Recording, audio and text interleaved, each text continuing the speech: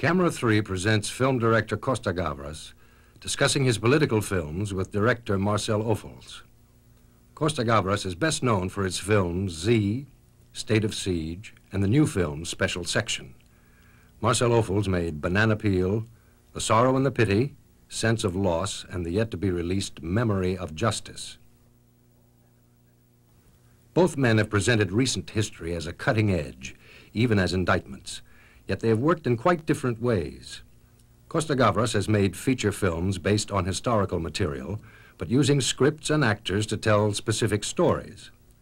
Ophuls has worked in the documentary form, incorporating archive footage and extensive interviews to sort out and focus events that involved years of struggle.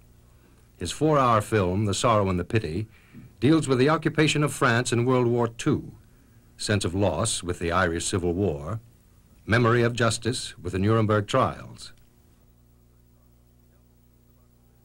To tell the truth about political struggle as they see it, both men have had to challenge complacency, uncover old wounds, and face strong opposition from governments.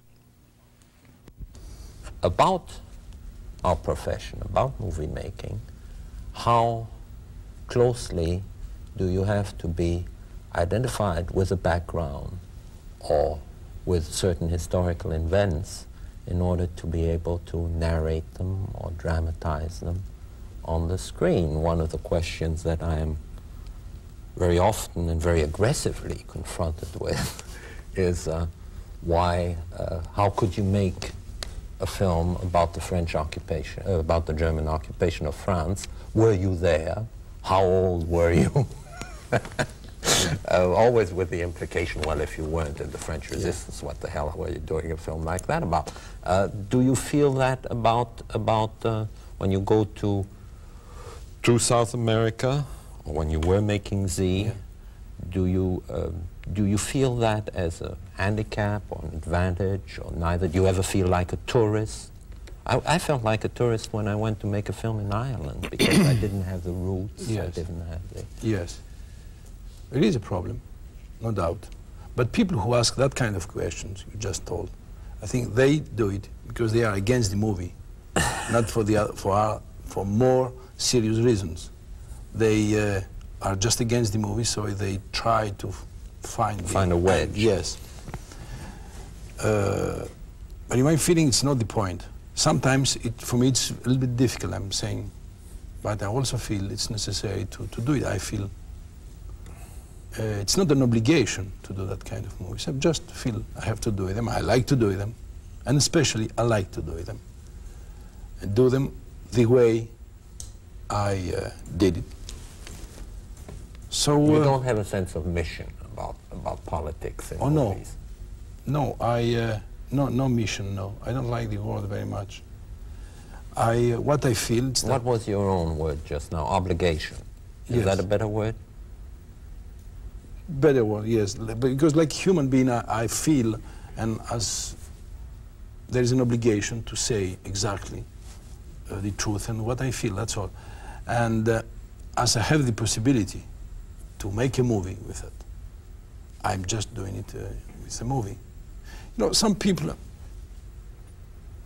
told me often that probably should be to give also solutions, or to have a more precise political side, or to show more things and more my position. I think it's very fake.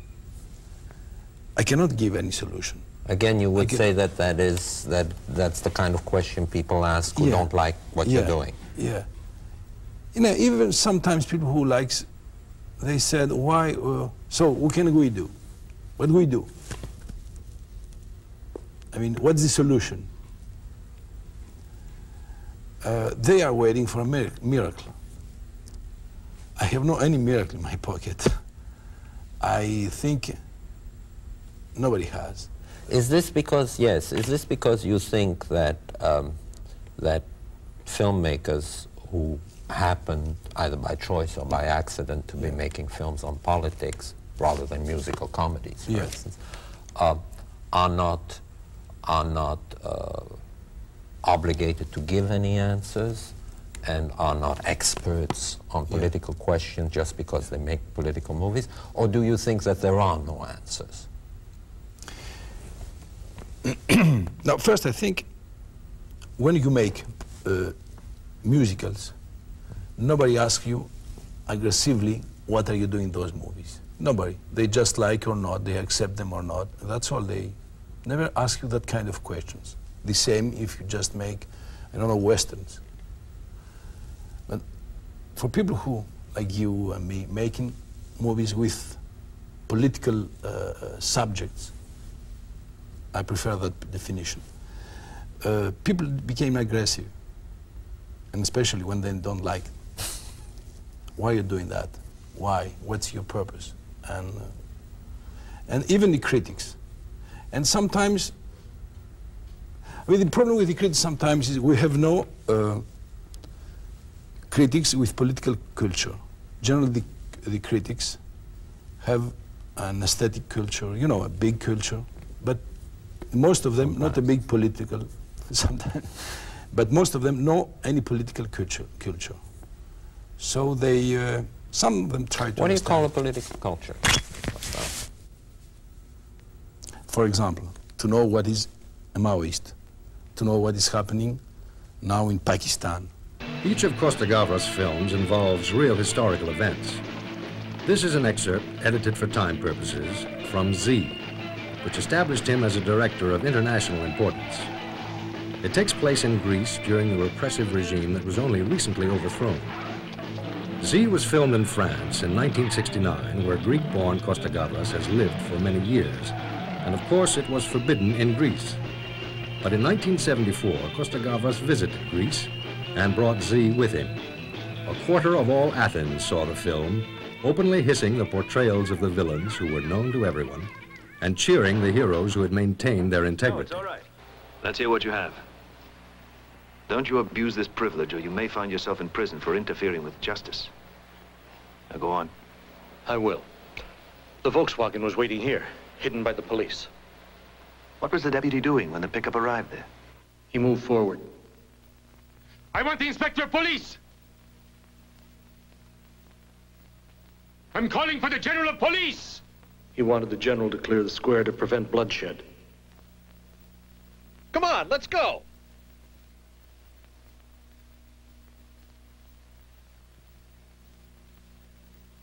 Don't stand there, those goons are here again! Then I saw the pickup. Watch that, now! Was the man in back standing? Could he have struck him? I can't swear to it. It happened too fast. And then? He fell to his knees. There was total confusion. To his knees? You mean his head didn't hit the pavement? Absolutely not. He was on his knees, surrounded by demonstrators. The police just stood by and did nothing. Which demonstrators? Who was closest to him? I have no idea. We got him clear of the crowd, and that's when he collapsed.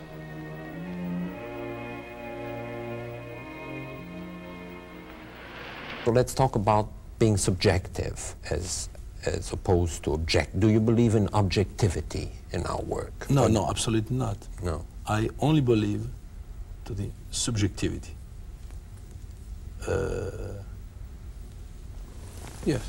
No doubt. You think, you would agree with me that we have a right to wear our point of view as a badge? Absolutely. As a badge of honor, perhaps. Even. That's the base of any freedom. Would you agree that there's very often a tendency to confuse notions of objectivity with notions of neutrality? I mean, objectivity seems to, whenever we are asked to be more balanced, what we're actually asked to be usually is more neutral. No, I think there is no objectivity, there is no neutrality. They are words used for very good political reasons. Everybody says the Switzerland is neutral. Probably for everybody, but not for the Switzerland. Absolutely no neutral. There is no neutrality. Yes, neutrality in the death. The body is neutral, that's all. But in the life, everybody is active, every living thing is active. Participates. Participates.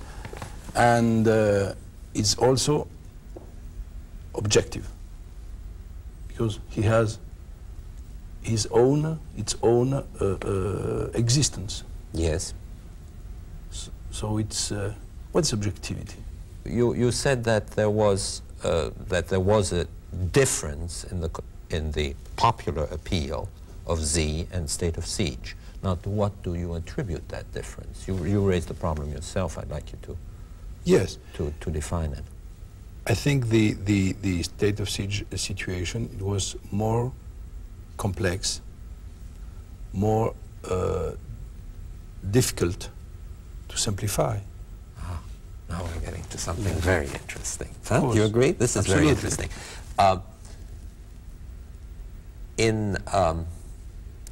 In Z, it was easier to assume who the bad guys and who the good guys were, to put it very simply. Yes, extremely simply. Yeah, well, but let's use this. I mean, there was a consensus that the Greek junta, that the dictators were bad, and therefore you didn't have to spend a lot of effort in exposition to show why they were repressive. Yeah. In the case of State of Siege, you had to present, almost like a lawyer, you had to present a case for a thesis which was much less generally accepted, which is that the CIA was encouraging murder and torture in South America. You spoke about of course, the story was an investigation, and with very precise characters who acted very precisely. And they had very extreme positions and acting. So it was very easy to show it that way. But the relationship between the characters in the State of Siege were absolutely different. They were more secret. The investigation was more difficult. And the relationship between them were also extremely different. So in both cases, it was necessary to stay very close to the truth. Because I'm really for this. I think it's necessary to be in a movie, in that kind of movie, it's very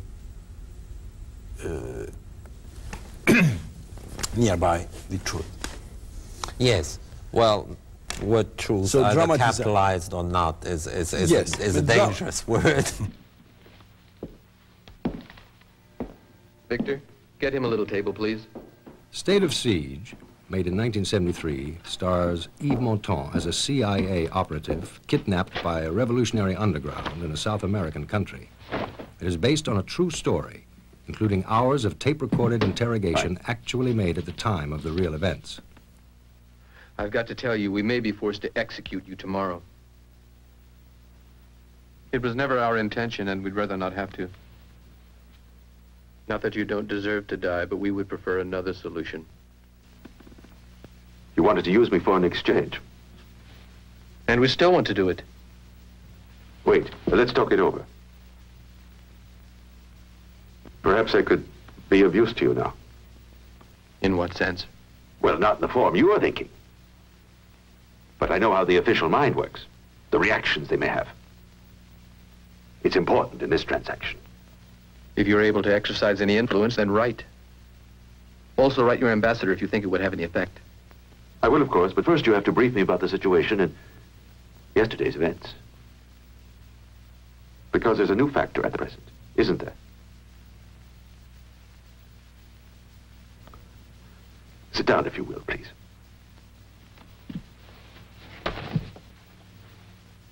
Till yesterday, the situation looked quite stable. Then we captured another official of the AID. Who? An agronomist. The situation turned to our advantage. The government then was obliged to accept the exchange, or step down. In fact, they were on the point of submitting. But it all fell apart when the police arrested some of our members. How many? A few. Important? All of our members are important. The police are of the opinion they're the most important. Is that a fact? Yes, in a certain way. The government will not give up. No, the exchange won't go through. They promptly broke off secret negotiations with us. The Minister of Security gave out a communique of victory. And you've delivered an ultimatum. Yes. It deals with me alone? Yes is the most responsible one. We've 24 hours. Is there something you can do? No, I doubt it. But surely your government will have to step in. Considering the situation, no. To them, you're more useful dead than alive. Yes. Of course I am. Because now you're not capable of action. They'll crush you while you're leaderless. Without ever lifting a finger, they're bound to profit, whatever you do. We have plans they know nothing about. It doesn't matter if you have or haven't. They have their own for you. They would have to do exactly what I'd do in their place. Not a thing. They've flown down 100 FBI agents from the United States.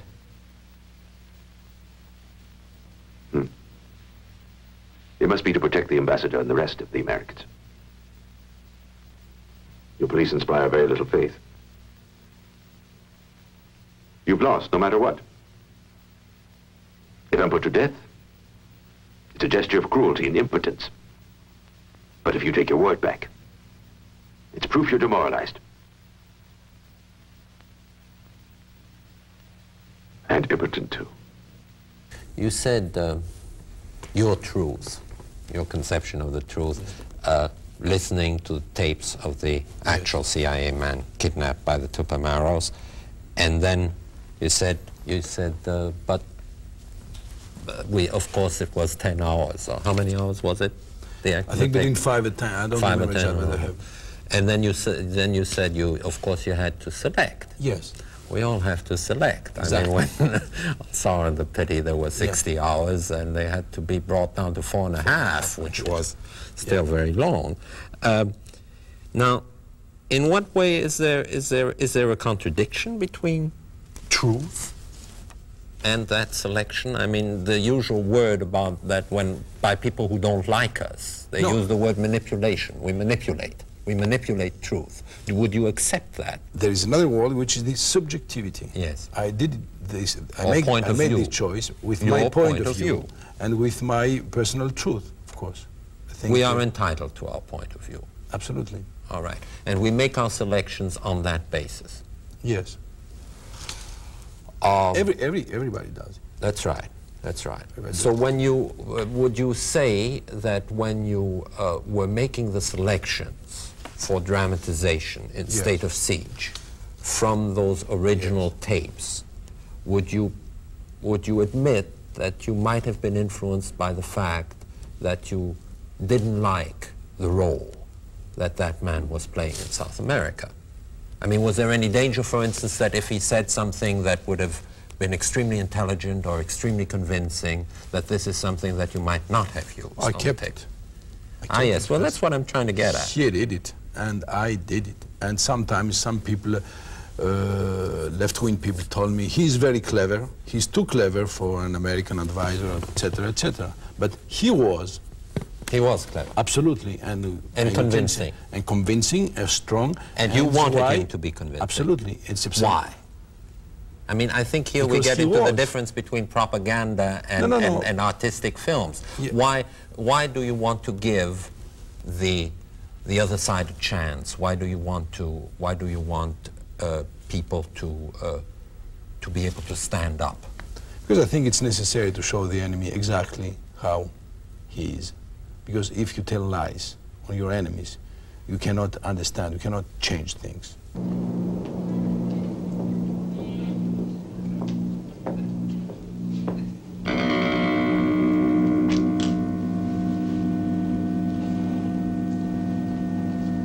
In Special Section, Costa-Gavras deals with the actual events in the summer of 1941, when the Vichy government, collaborating with the occupying German forces, rushed through an ex post facto law to put to death Frenchmen considered anti-state. to satisfy the German demand for punishment for the killing of their men by the underground. Thousands of people were convicted by their fellow Frenchmen over a period of 4 years.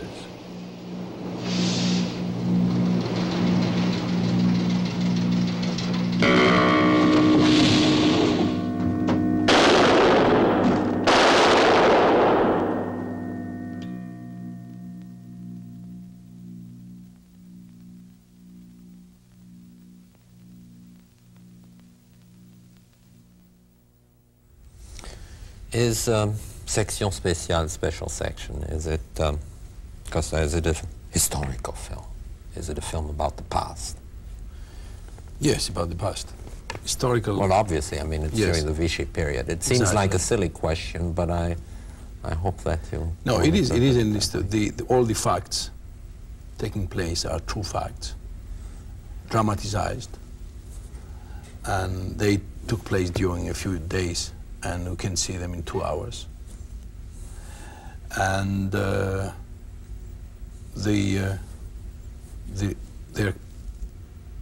authors, a director, and actors playing that situation. Mm. But what they are saying, what they are showing, it's absolutely true things, true events. Based on protocols to some extent? And, yes, and absolutely. Even the dialogues, even the... we have to consult the archives, to go to London, to go to Berlin, and to see all those things, and speak with some living people before the author did the book, and then we verify some of the events, and we did the script. My question about whether it's a film about the past, what I really meant is, are there any ties between that type of historical film and preoccupations, political preoccupations that you might have today about freedom or power or the structure of power or the corruption of power? Absolutely, absolutely. I chose that particular story because I think it's very specific, and it helps to show the relationship between the power and justice and dictate. So the triangle, it's perfect. Vous occupiez un haut poste au journal L'Humanité, Monsieur Sampex. L'un des plus hauts. J'étais secrétaire général du journal. Vous vous êtes évadé d'un camp d'internement administratif et vous avez repris votre activité contre le redressement national. Cessons ce petit jeu, voulez-vous? Vous ne représentez ici qu'une puissance étrangère, celle qui occupe notre pays. Je refuse de m'expliquer devant un tribunal asservi. Ce procès, il est facile de savoir qui l'a voulu, qui l'a organisé. C'est Pucheux, le nouveau ministre de l'Intérieur. Eh bien, donnez-lui ma peau, puisqu'il vous la demande, et que vous êtes à ses ordres. Mais je vous préviens, vous qui allez, comme vous dites, me juger, je vous l'annonce, l'Allemagne nazie sera vaincue. Et le peuple français jugera lui-même, un jour. Vous avez la parole, Monsieur le procureur. C'est ça, allez-y. Je demande la peine la plus grave, la mort. Costa-Gavras shot the film in France, but the government would not allow him to see the official archives on the special courts. And the surviving special section judges, of which there were many, refused to cooperate with Costa-Gavras, claiming for the most part that they were just doing their duty and following orders. In special section, there are few heroes. Everyone is caught in the mechanism.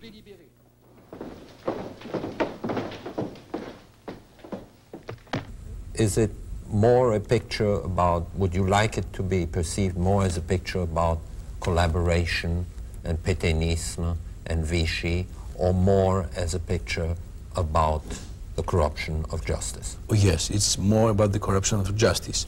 Pétainisme and collaboration is the background of the movie. Yes. But the most important thing is the corruption and the corruption of justice. And in France? In France, I think quite everywhere. But in different forms. Of course, for one thing, Anglo-Saxon structures are very different, the political structures. I think for the important things, the justice is something like an alibi for the power, generally. Justice is an alibi for the power. Yes. Instead, to do things, to do the repression by himself, by itself, the power, he used the justice, he used all the ritual of the justice. You think this is inevitable? Or this is just reality? Yes, I think it's just reality. I don't think so. It's inevitable. In the movie, we have some people who refuse, some judges who refuse to follow that way. But I think the systems, and especially our system in France, is absolutely helps that kind of situation. Yeah. Do you think that films can have a political impact, a lasting one? Are you an optimist about that? I mean, we talked a while ago about obligation or sense of mission or why, or whether one makes whether one handles political subjects with a purpose. Yeah. Is your purpose, Costa, to have an effect, to have an influence on? No, again, no. But I think those movies, of course, have a political influence on the public, no doubt. I mean. Well, is that your purpose? I mean, do you want, when you go into a film, do you want that?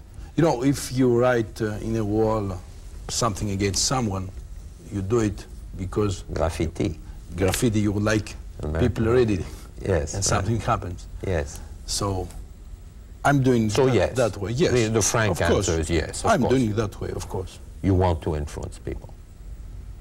With...